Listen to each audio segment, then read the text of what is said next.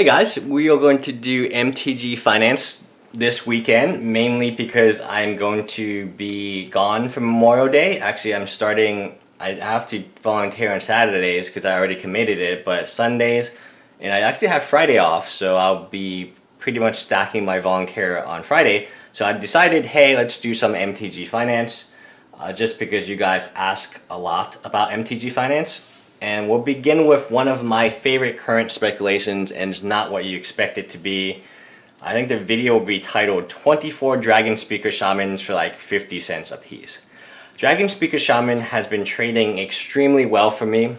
Obviously the Dragon set would help the value. It has been trading in playsets mostly. I keep them in playsets.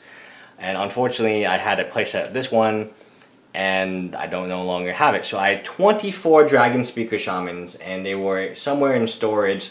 I knew I had a lot of them because I also had that Goblin dude, which was actually at the time way more valuable than DragonSpeaker Shaman. I forget what that dude's name was. It made your goblins cost one less and gave them all haste. So that card was fantastic.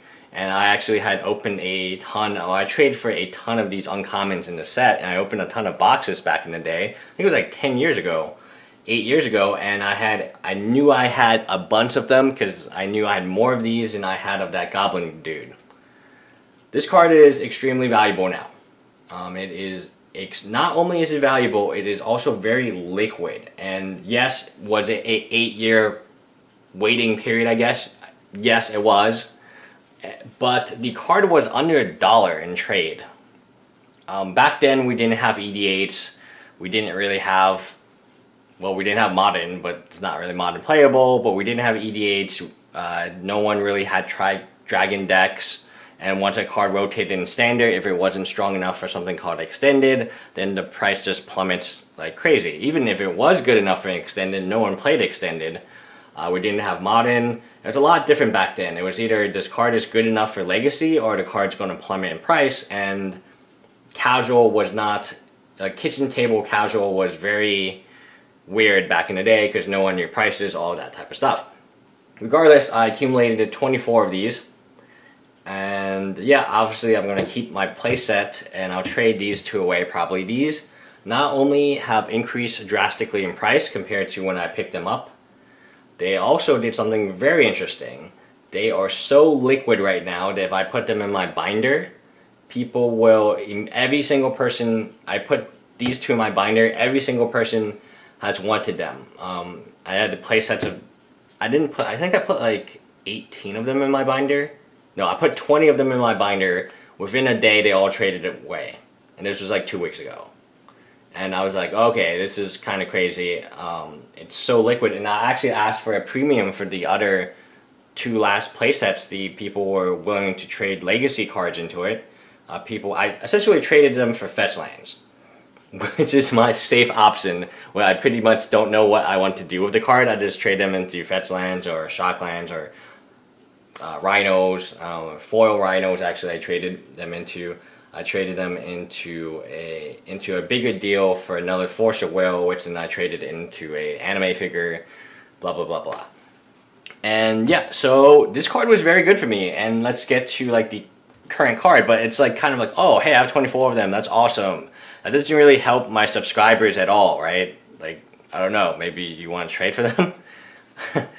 This card, but not just this card, this type of card, the promo version of Dragon Lord Servant is so cheap right now. I look at the card and it reminded so much of Dragon Lord Servant. I mean, first of all, it is a card that is good for casual players. It is a card that, while not played in tiny leaders, because you don't have any dragons costed, I mean, it wouldn't help you even if you could play higher costed dragons, because that's not what tiny leaders is about.